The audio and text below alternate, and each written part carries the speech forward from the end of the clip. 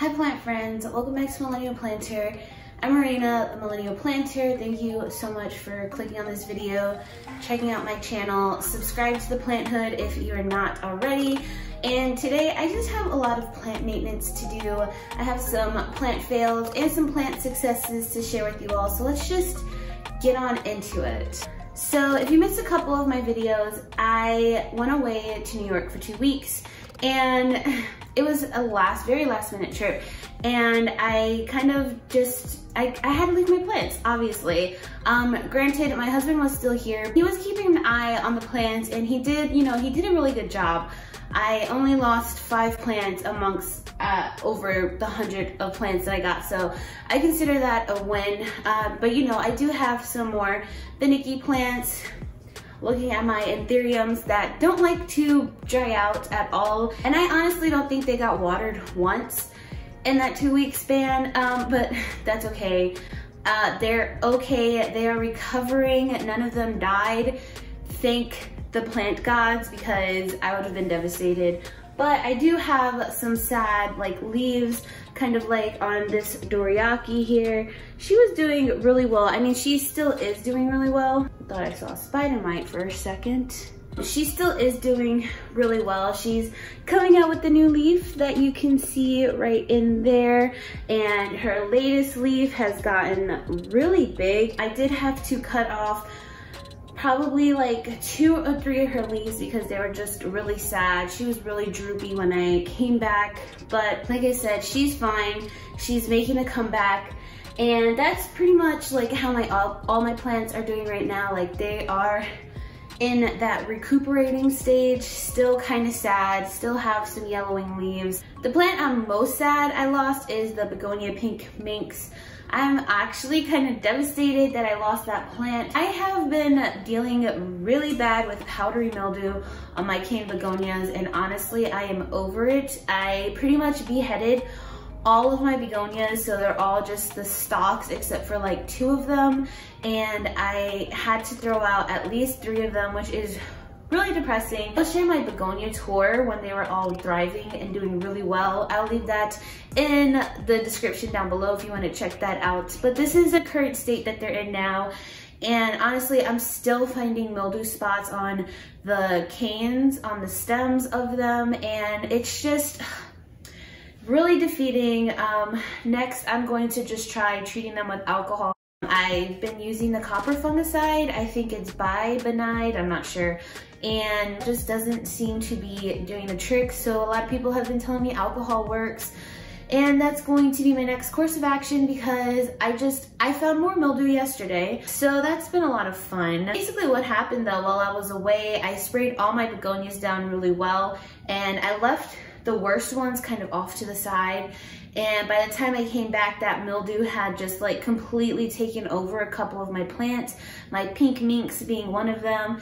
And there's no saving it because mildew just travels so fast, and it's only on the cane begonias, thankfully. And a lot of times it just happens from water being on the leaves, which is such a bummer. I try so hard not to get their leaves wet, and yet here we are. So if you are trying to get into begonias, be warned, because I went a long time without dealing with mildew, and then this winter, it hit me hard. If it keeps getting worse, I might just get rid of all of my begonias because it's just heartbreaking at this point, and it's really sad, and I don't want to deal with any more sadness right now. Next, I feel like I just can't keep up with watering my plants. I feel like I just watered this Philodendron Brazil, and as you can see, she has some very curly, very yellow leaves because she's thirsty.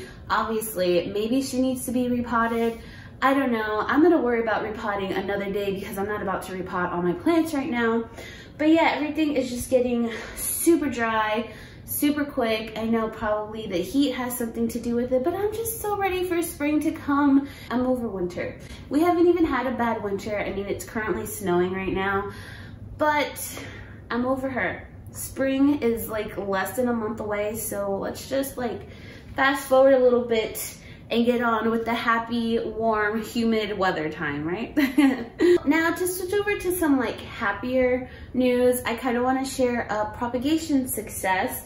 I shared in one of my videos, I started kind of doing perlite propagations, and honestly, I am just in love with perlite propagations. If you haven't tried it, I really suggest trying it out. I see why people like propagating stuff in leca, and let's just check the roots. I think she's been in here for maybe a month, and 2 of those weeks in that month she was in water, so I guess she's been in perlite maybe for like 2 weeks. But last time I checked on her, her roots were doing really well. Oh yeah, that's amazing. Oh, look at that beautiful fuzzy root right there.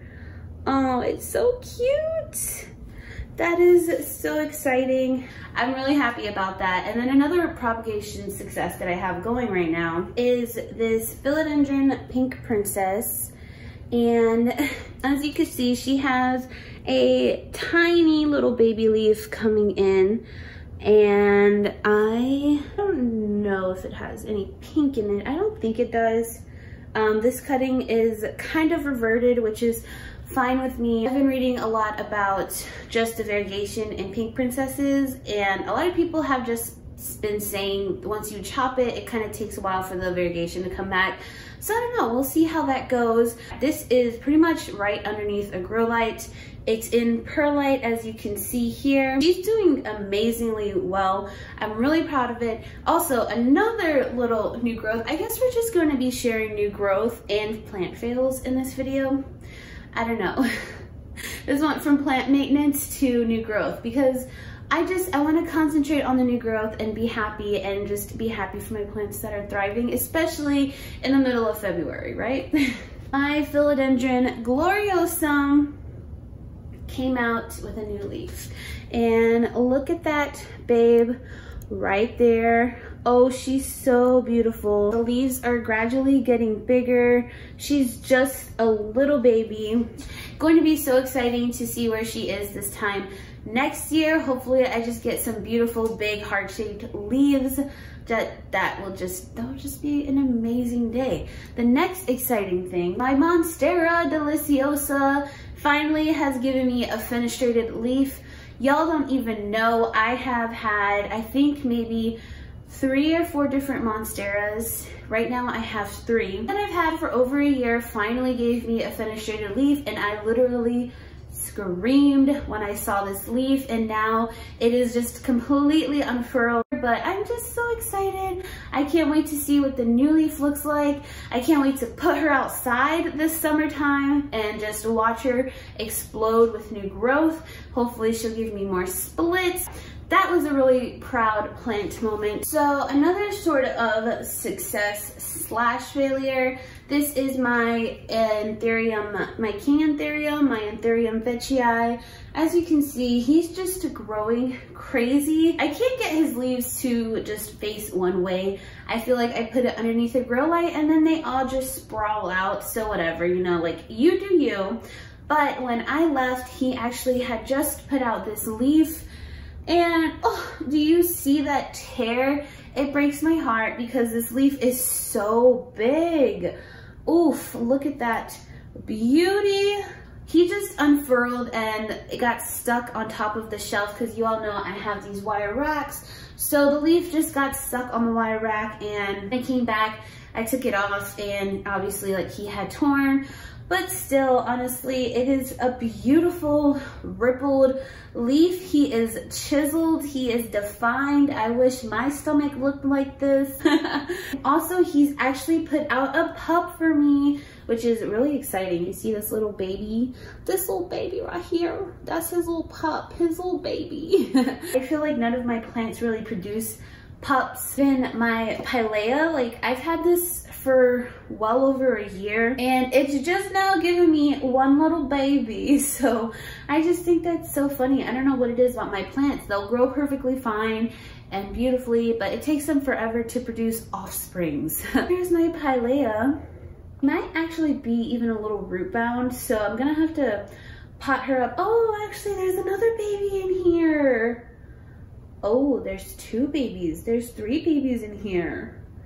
Oh, that's exciting. And I guess the last updates I'll share is this Treubiana. I will play this clip for you right now. Finally putting out a leaf. I got this baby in September. And then it just fell off the trellis. It quits. The new growth just broke. I broke this plant. I was very devastated. I got this plant in September, so it's been a few months, but look at this tendril. It is thick, you guys, like thick. This is one of my thickest tendrils on my Hoyas yet. She's getting plenty of sun, and obviously breaking that leaf really just did a number on her, because she said, okay, I have a clumsy owner, so I'm just gonna come back thick and beautiful so she can't break me anymore. And she even has the cutest little leaves coming in. I know they're tiny, they're teeny tiny, so hopefully you can see those, but oh, I'm so excited to see new leaves on this and to get more leaves on this plant. These leaves, she's thirsty at the moment, like all my plants. You guys are noticing a pattern here, right? But yeah, she's a little thirsty, but these are what the leaves look like. This is my Hoya Treubiana, and she's doing amazing, and I'm so happy. Okay, now I'm just going to go around and water all of my plants because they are all just very, very thirsty. I'm actually gonna go around and treat my plants also, like kind of spray most of them down, because as you can see, I've been also kind of dealing with thrips, but I've shared that before. They're like on again, off again. Some people get spider mites. I get thrips. Fun times, let me tell you. So as you can see, this Hamonolina, one of those. I've always kind of struggled with her. I don't know why, but she just kind of like will put out a new leaf and then drop one of her old leaves. So that's kind of what she's doing now. I think she also might be pot bound because she does get really thirsty, but she has a yellowing leaf.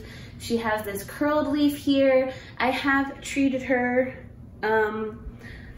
a couple weeks ago, but I guess I'm just gonna have to treat her again. I do have a lot of yellowing leaves on my plants, specifically on like the area right behind me, but that area does tend to get hit with like cold air because it's right by the door, and it also gets hit with the hot heat. Even though I have my vents turned, you can see that like the air is still hitting them, that dry air. So I kind of feel like that has a big factor into playing why I have yellowing leaves in that area, because I check them all the time and I don't see any pests still, but here I am. Still gonna treat them because I want to stay on top of any sort of thrips that might be lurking, because they are very tricky little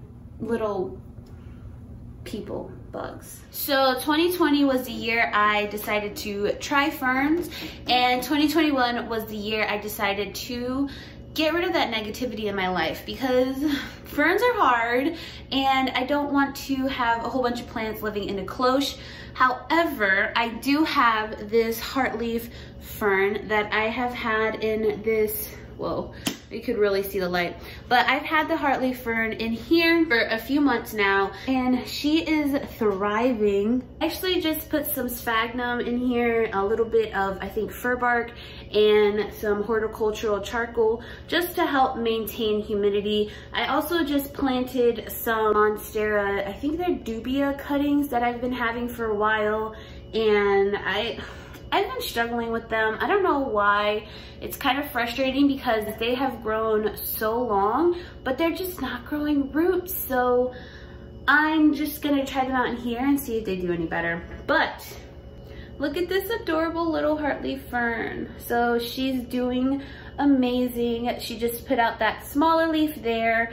That bigger leaf has been there for a while. I was originally going to just completely replant her in here, but ferns really hate being repotted, so I'm just gonna leave her like this, and I think she'll do great. Hopefully these monstera dubia cuttings will do really well too. And then also my orchid is reblooming. I definitely feel like 2021 is the year of orchids and begonias, because I feel like a lot of people are talking about, especially orchids. A lot of people are getting into orchids. I kind of am like on the fence with orchids, but fun story, my curtain rod behind me actually fell and broke 3 leaf stalks on here, which was really depressing. But this is the one that stayed, and she is blooming again, and she has little buds. I would like to maybe buy a lady slipper orchid, which is just like a really cute one. I think their flowers are adorable and they look like they're kind of big, which is really cool.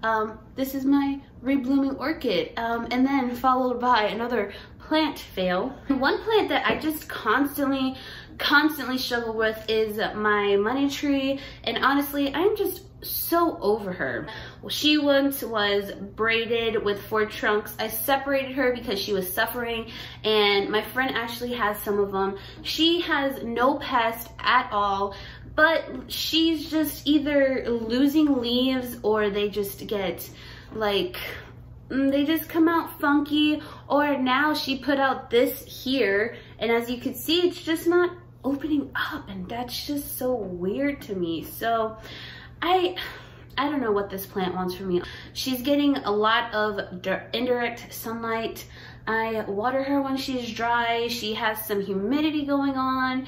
So if you guys struggle with money trees, let me know. I kind of feel like I just have a defective one. I have one with bad genes, so I don't know. Well, that kind of wraps it up for this video. I know it was a bit all over the place. Like, I started with a plant maintenance thing, and then I ended up just sharing like new growth and some plants I'm struggling with. So hope you all liked it. Sorry it was all over the place. I would absolutely love though if you guys in the comments would share some plant failures with me, make me feel like less of a bad plant parent. Also, I would love for you to share some successes with me. Let's just celebrate together in the comments. And also, if you're not subscribed already, don't forget to hit the subscribe button and join our plant hood. We talk all things plants. But with all that being said, I hope you all are staying safe, sane, and healthy, and I will hopefully see you in my next video. Bye.